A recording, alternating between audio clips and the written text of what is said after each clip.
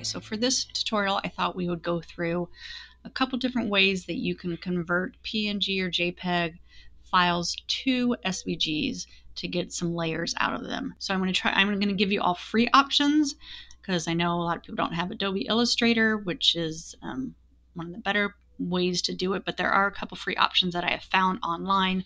So I'm just going to give you 3 different ways here.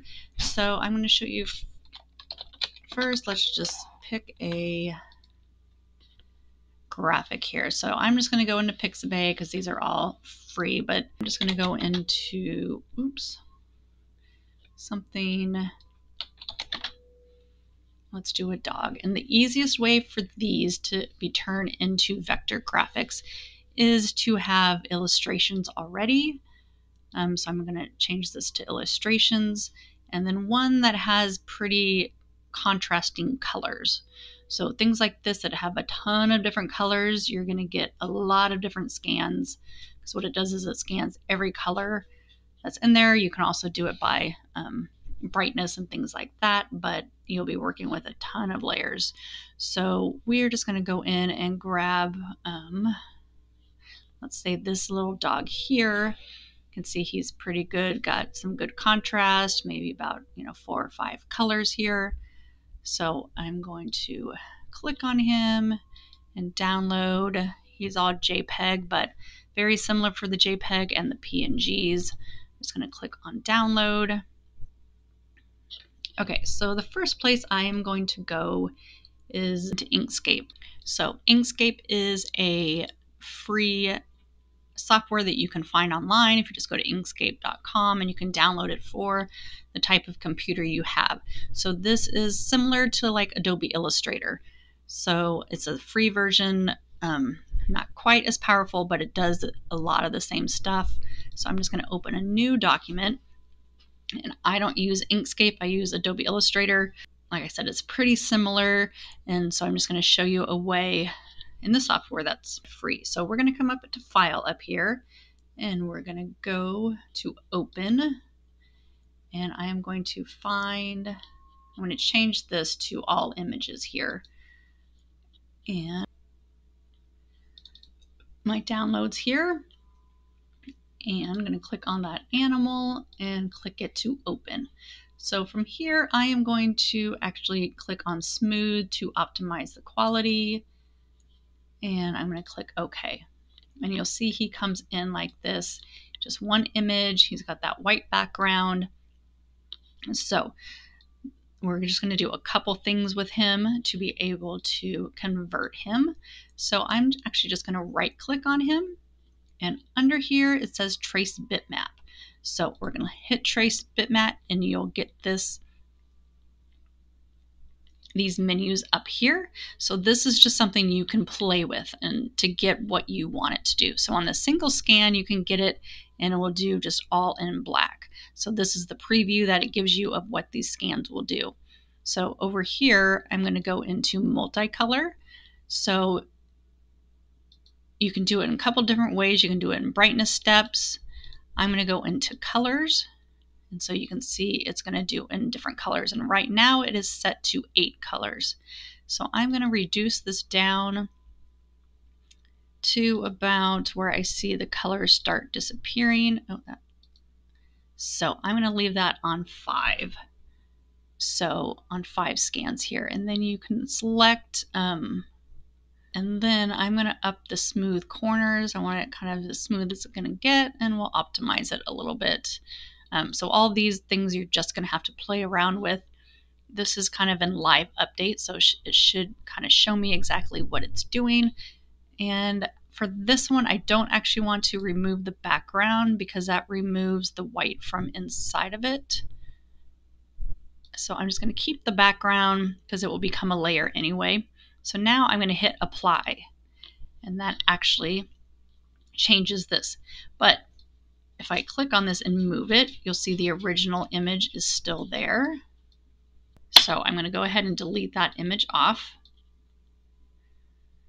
Okay, so now here, just to show you, if we go into the layers panel, which is this first panel, and click on this, there's 1, 2, 3, 4, 5 different paths. So those are all the different layers that are in this. So we can see that some of this did not copy real well. I'm just going to, oops, do it down. I'm going to do it one more time with a couple different settings and we'll see how different it looks. So we're going to go to open this again.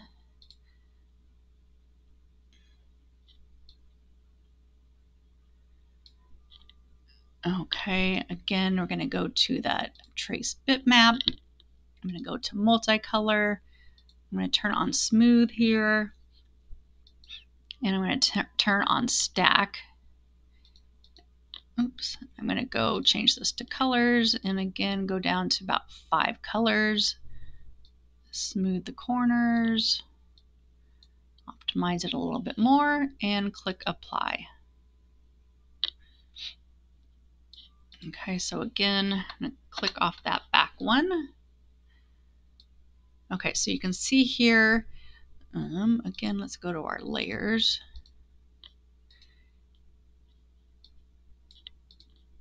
You can click on the individual layers now and move them out of the way.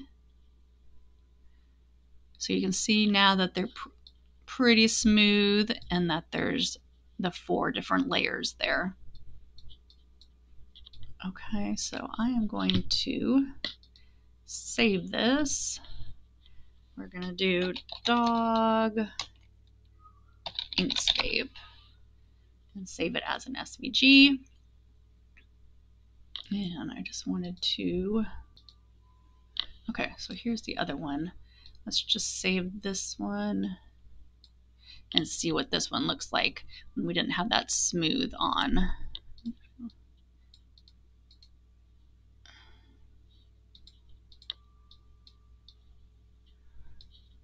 So you can see already that it has all these little things when you don't have that blur and stack on that we'd have to get rid of. So definitely, like I said, kind of play around with the settings, but much better when we have the second set with the blur and the stack. Okay, so we're going to close this. So and the second way we're going to do it is there's a website called svgtrace.com, and we are going to upload that same image here.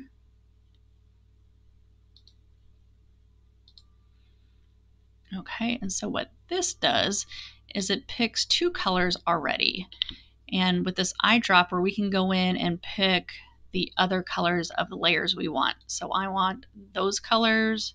It already has the black. I want the white of the inside. I want these lighter colors. And then I want those.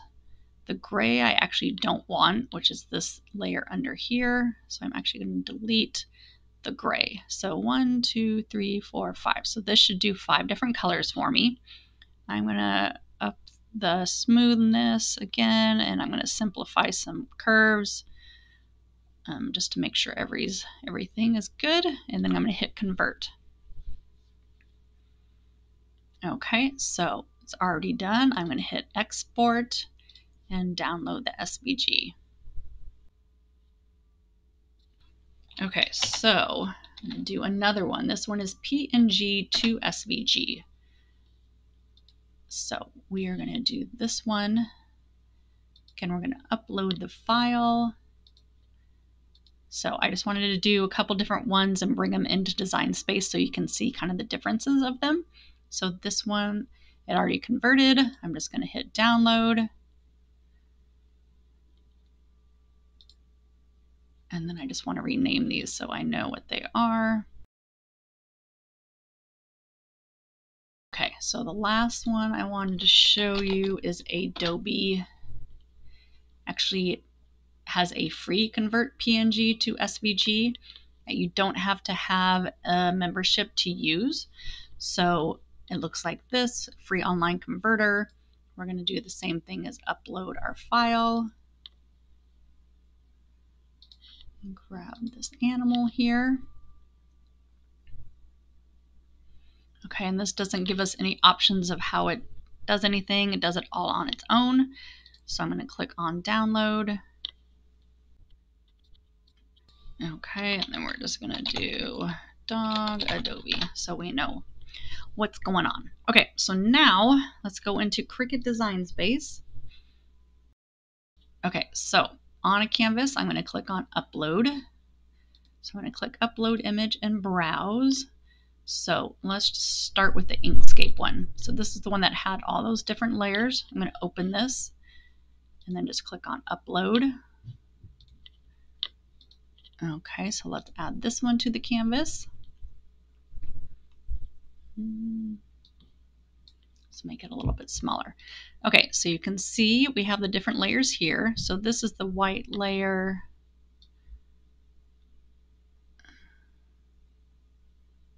That because the dog was white, that is going to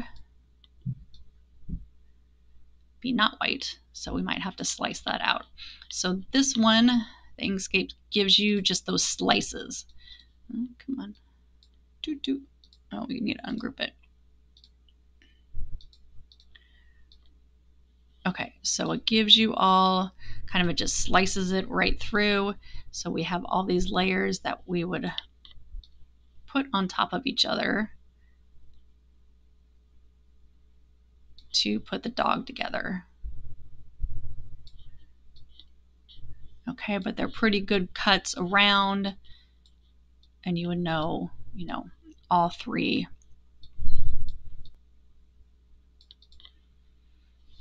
layers. So depending on your image, that works great because it makes some very clean, nice clean layers that you can use. So that one was with Inkscape. So let's upload the second one that we did, and this was from that SVG to trace. So we're going to upload this, click on it, add it to canvas again. Okay, so this one comes in actually a little, separated here. So I'm going to ungroup it. So it has the white layer there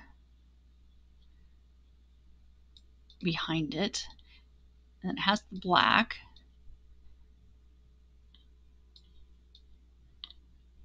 So this one has, the cuts aren't exactly really smooth on it. But it's one you can definitely play around with. Like these come out really clean. This guy comes out pretty clean. But anything that's touching each other comes out a little bit blurry. So if we had an image that everything was totally separate and a lot of contrast, then that SVG trace would actually work really well. Okay, let's move this one down. We'll upload the next one. So this is the one from PNG to SVG. Let's upload this guy. So this one comes in with a whole lot. Okay, a whole lot of layers here. You can see all of them through here. But the one thing nice about this, let's go and ungroup him. I can move the white out because I don't want the background and delete it. Actually, so for all of these, I don't want any of these layers here. So I can delete all of these layers here. I can delete that off. The black. Okay, so I'm going to move the black out of the way. Okay, so the white actually comes out pretty nice. And then these ones,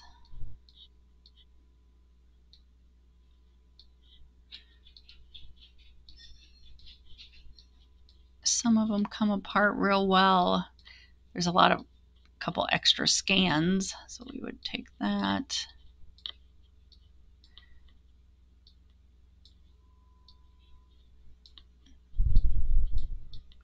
So the hearts are pretty good. So again, not horrible. You can get, again, the silhouette really nice and clean to cut it. The heart's pretty clean. Things like that.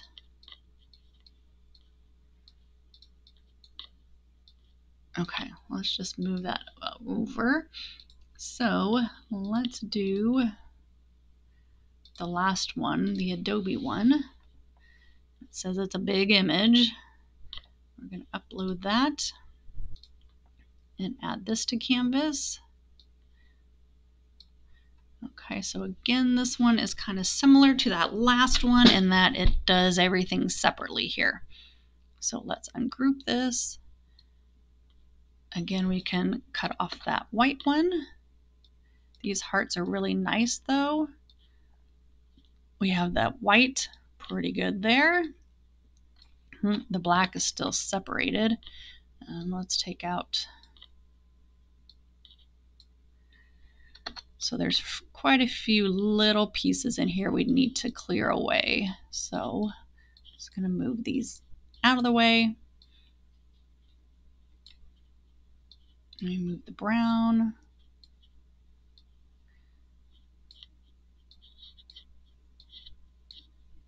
Black.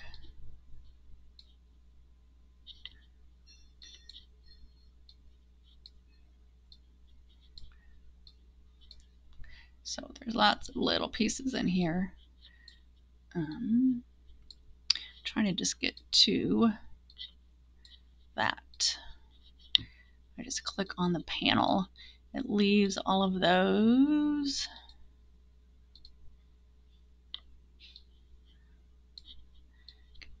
The white over there.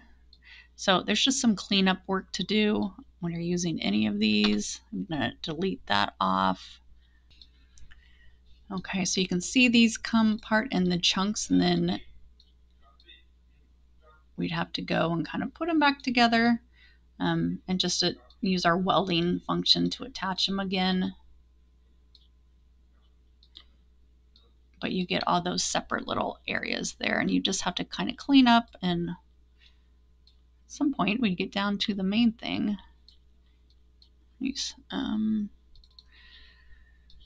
Okay, so then you kind of have to delete all these off.